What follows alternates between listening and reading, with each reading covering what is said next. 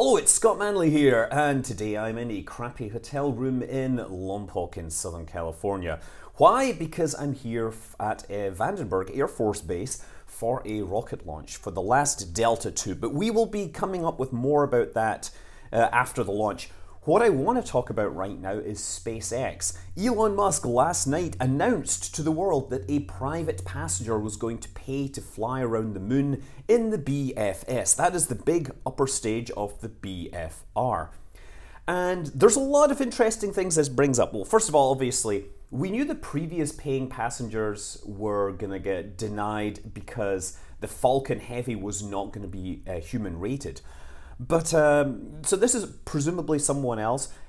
There was a lot of questions. Who is this person? Well, find out on Monday is what they said. But when asked, Elon Musk tweeted out a picture of the Japanese flag. Now, perhaps he was just, watching some crazy Akira Kurosawa movie, or maybe this is some hint to the nationality of the individual. Now, yeah, there's a bunch of billionaires out of Japan, I'm sure, or maybe it's the mysterious Satoshi Nakamoto who's finally cashing in all his Bitcoin flying around the moon. But also, from a rocket fan standpoint, the image that accompanied it was fascinating because it's a new variation, a new redesign of the upper stage. Now, we've seen a couple of redesigns since the initial announcement a few years ago. This new one, well, the detail isn't great on it, but eagle-eyed SpaceX watchers were able to see a few things. First of all, the fins. It now has 3 big fins, and the top one appears to be rigid and fixed in place, but the bottom ones look like they may have hinge hardware. So that may make it easier. That might be required for flying down, obviously, and then they might fold them back flat for landing, because it also looks like there are landing gear or landing pads in the tips of the fins, so they should be able to land on the fins. That's what people are thinking. Of course, this is a single image.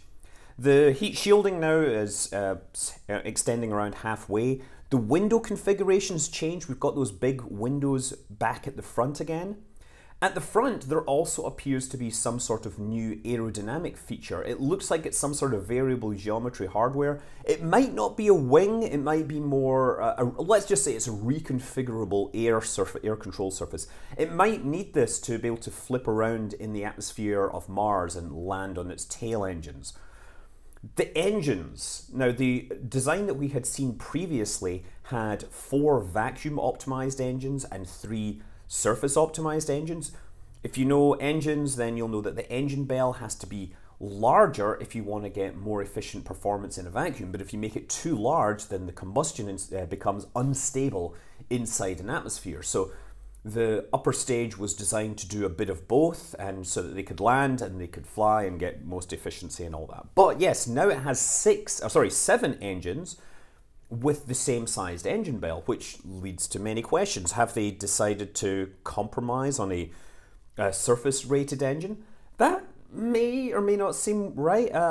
Is it possible they've come up with some sort of compromise engine bell shape, such as the Space Shuttle main engine, where it's designed to work in a vacuum, but it has this change of curvature right near the exit that keeps the exhaust gases pinned to the surface so that you don't get combustion instability, so you don't get this detachment near the surface.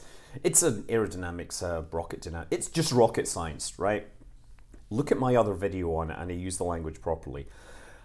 However, another eagle-eyed inspector suggests that there is new structure around the engines in general, and hypothesized that perhaps what they're going to do is have some sort of skirt that comes down and provides extra nozzle space for all 7 engines. I'm not convinced by that, because for a start, the picture shows it flying around the back of the moon, and that would be in vacuum anyway, so I would presume that this is the vacuum configuration.